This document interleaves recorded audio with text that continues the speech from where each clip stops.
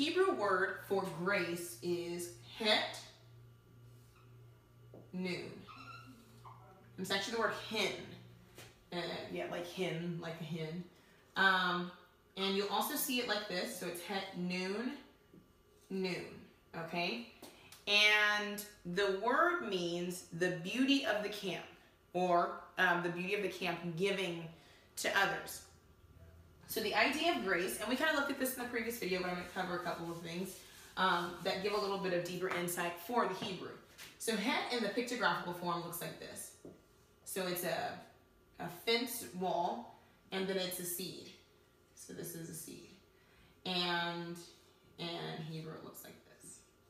Okay, so that's how hen looks. And we see it in a couple of verses, but the first time it's mentioned is in Genesis chapter 6, verse 8. And we'll turn to there and see where we get our working definition of grace from. Normally in church, grace is translated as unmerited favor. So it's a favor that you don't necessarily deserve. But in the Genesis account, it gives a deeper insight to what favor is.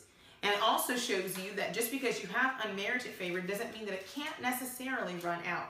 So we're not going to read the whole story of Genesis 6, but I recommend you do. The story of Genesis 6 deals with Noah and how Noah found grace or favor in the eyes of Yah and was told to build a boat. And what's very interesting about this story is that actually the whole story gives the working definition of grace that we previously saw in our word study in the video before.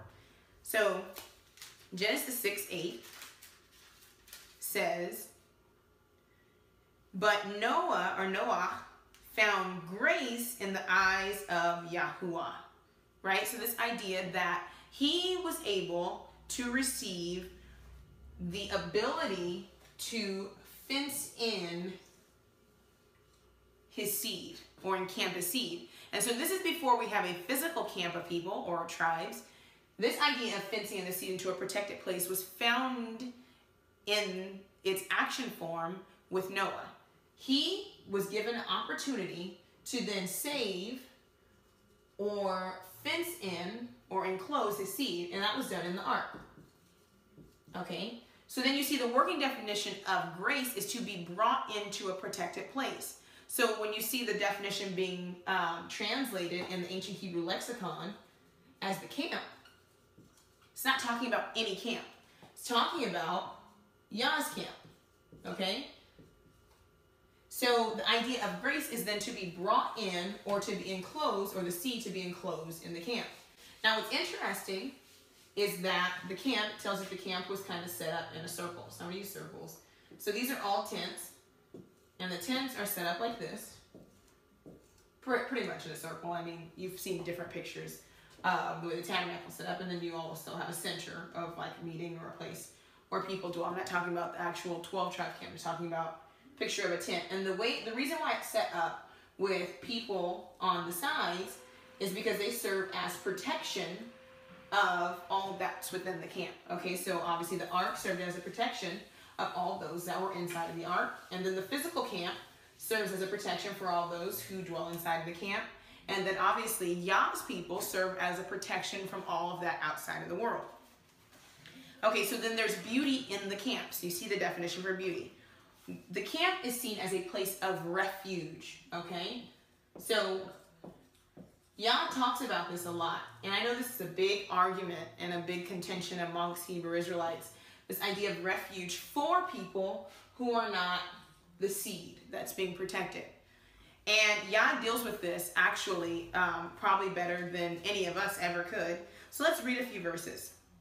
If grace means being inside of the camp, right, or being inside the protected place, let's see what Yah has to say about other people receiving grace who are not necessarily those who are the seed that are initially protected. Okay, let's look at Leviticus 19:33.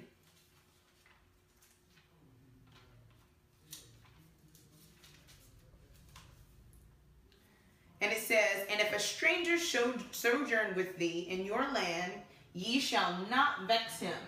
The reason why a stranger is in a land is because they're seeking refuge. Okay, let's read verse 34. It says, "But the stranger that dwelleth with you shall be unto you as one born among you, and thou shalt love him as thyself, for ye were strangers in the land of Egypt. I am Yahuwah your Elohim." Okay, so idea that you are not supposed to mistreat the sojourner, because the reason why they're with you is because they saw the beauty of the functioning of the camp, and they came there to seek refuge, to be saved. They're coming there by grace. The grace is that there is a protected place set up, and the person seeing the protected place is coming in order to dwell. Now, you don't come into the protected place with the family and not want to keep the rules of the family. This is one of the greatest negatives, I think, that Christianity brings to the table with this idea of grace, that by grace you can do whatever you want.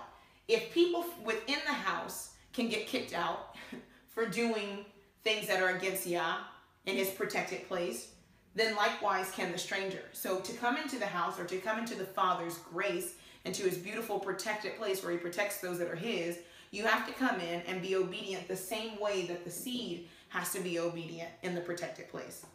Okay, let's go to Deuteronomy 10, verse 19. It says, "Love ye therefore the stranger, for ye were strangers in the land of Egypt." So the idea that when the children of Israel first initially went to Egypt, it was for a place of refuge. And they were actually given Goshen as a protected place. So because you understand the concept of going into a land because of its saving properties, then when people come into my land, you shouldn't do to them the negatives that were done to you, because obviously the destruction of Egypt came because they mistreated those who sojourned among them, which were obviously the Hebrews. So when people come into my camp, though, you don't mimic the ways of the other nations. When they come in to seek refuge, yes, there are rules, but you don't mistreat them.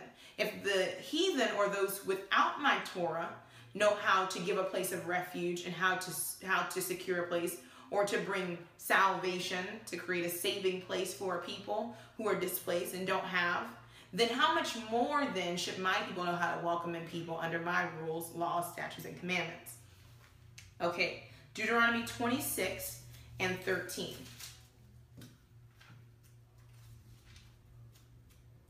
It says, "Then thou shalt say before Yahuwah thy Elohim, I have brought away the hallowed things of mine house, and I also have given them to the Levites, and unto the stranger, to the fatherless, and to the widow, according to all thy commandments which thou hast commanded me. I have not transgressed thy commandments, neither have I forgotten thee." Okay, so you see that the stranger, the fatherless, and the widow are part of Yah's commandment. They are to be taken in, okay? Deuteronomy 27 and 19.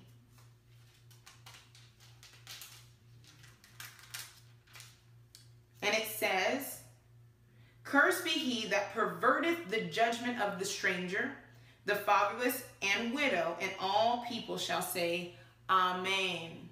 Okay? So when those come seeking refuge, and you do to them negatively, it's a curse on you.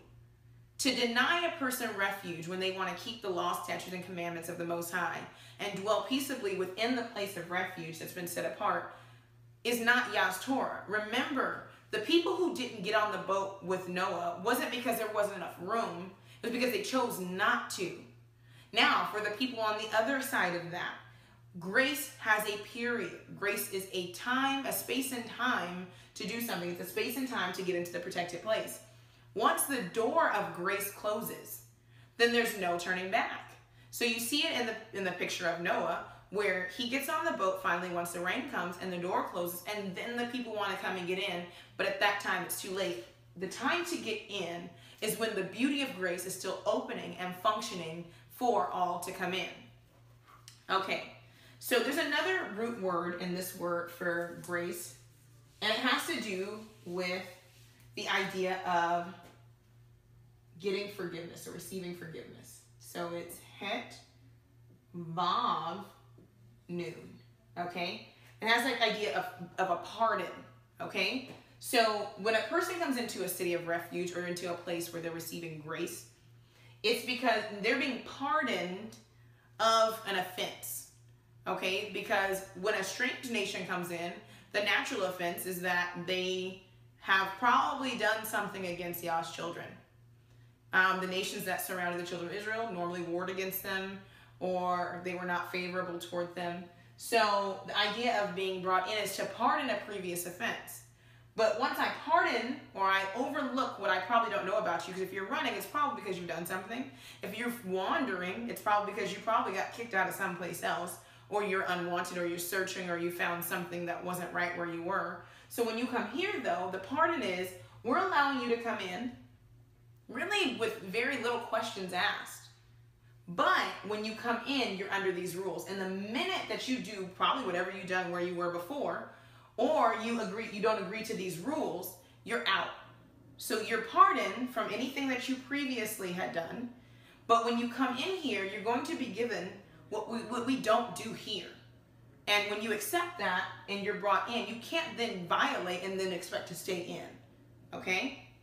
So grace is to be inside of the protected region with the seed. And what Noah represents in his picture, you should read the whole thing. It really is a beautiful picture of grace, because grace actually is to do with prayer and supplication, and obviously pardoning and forgiveness. But it has to also do with a remnant. Remember, it was Noah, 4 couples, which is 8 people, who made it on. Very interesting. And these people who made it on received grace, but they also were the remnant. They are the remnant in the protected region. Very interesting. Okay, so this idea of grace being unmerited favor is inconsistent, because then Noah would have opened the door for all those other people to get on. So when the Hamashiach came, he didn't do away with grace. But he did bring grace. The idea of the door, or it's very interesting, the door, if you want to know what the door is, there's a video on the word. The idea of the door, or the physical representation of the ark, or the people, then being the place, or the opening through which people can come in. The Hamashiach didn't do away with people having to be with the actual seed or the family. What he did was open the door so that people can come into the family by showing Yah's law, right? And so it was to draw those into the camp. He said, if I be lifted up, I'll draw all men to me. What does he mean by me? He's not talking about to him personally, but it means into Yah's protected place, into grace, into the place where you can come in and not have to deal with the wrath and destruction of the Father that is coming on everybody who's not within the camp, okay? And so refusal then is also going to happen. And so the Hamashiach actually tells us about this in Matthew chapter 24, verse 37. And it says, but as the days of Noah, so we're looking at the days of Noah, where there was actually destruction coming, and Yah puts the people into a grace place, right? Or into a protected place. He says, so shall also the coming of the Son of Man be. For as in the days of Noah, that were before the flood, they were eating and drinking, marrying and giving in marriage, until the day that Noah entered into the ark, and knew not until the flood came and took them away, so shall the coming of the Son of Man be. So this idea that if you don't get into the protected place, which is the place where Yah has set up to protect his seed, okay? The protected place at this time is with the family of the faithful. You have to enter in through the door, right? And the door is the word of Yah. You're going to enter in through the Dalet, okay? Dalet actually is very interesting, because the Dalet is the 4th Hebrew letter, and actually the cool thing about the Dalet is it actually represents the tribe of Judah. That's a whole other thing. We'll get into that. You have to enter in through the Dalet, and through the Dalet, or through the word, that's how you get in. Scripture says that any man who enter not in through the door or through the gate is a thief and a robber. So the protected place is protected by a fence, or it's protected by the camp. You can't come to the Father without coming into the camp. Any man who tries to get grace or come into the family, into the protected region, and doesn't come through the door or the Dalet, through his people, then that man is a thief or a robber. I wasn't going to touch on this fourth tribe being Judah, but I am. Because Judah represents the fourth tribe of the door. And the Hamashiach, obviously the representative of Judah. There are a lot of people who are Jewish or Messianic or Jews for Jesus, and some people who keep Torah, who have rejected a portion of Yah's people and don't understand that one portion of Yah's people is set aside as pretty much a stumbling block. Hamashiach represents the tribe of Judah. And right now people are denying the people in America who represent the tribe of Judah, or the southern kingdom of Judah, I should say, to be more accurate, and his other people around the country, but specifically Judah, who has been put as a mouthpiece for his people. They're rejecting them, and you're rejecting the door. To reject the people of Yah, who he has chose to be his mouthpiece in this last day, and who he has put on a platform in order to draw people to him, is to reject the door. You can't keep Torah and reject Yah's people, because the grace is being brought into the fold with his people, even though you have offended them. Jonah had a problem with this, and a lot of Hebrews have a problem with this. But the issue is, you have to admit that you've done wrong to his people in order to be brought in. And that's the idea of a pardon. You're being pardoned of what you've done before, and you're coming in under this set of rules. But if you don't want to be pardoned, then you can't come in. And so this idea of coming into grace or protected region also has to do with dealing with the fact that his people have been disenfranchised. And then coming into this family through the door in a front-facing way, saying, we're going to keep all the commandments the same way that you are. And then as a Hebrew, we're not supposed to defraud these people of this opportunity, knowing that we also have been brought in to Yah's protected place. And